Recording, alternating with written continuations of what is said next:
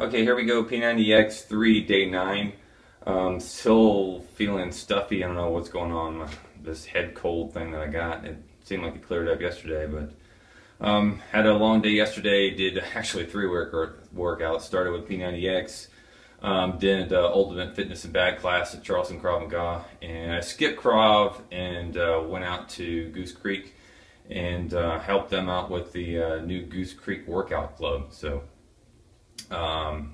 Mika and Ryan were both out there.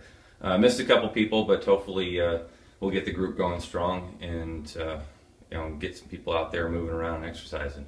But today, P90X Day 9 is AgilityX again. So let's see if I can do better than last week. I know my balance was pretty bad last week.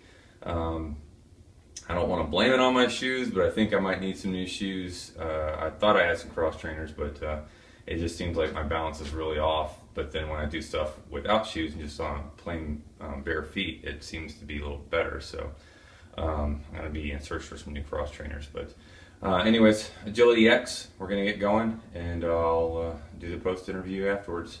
See you soon.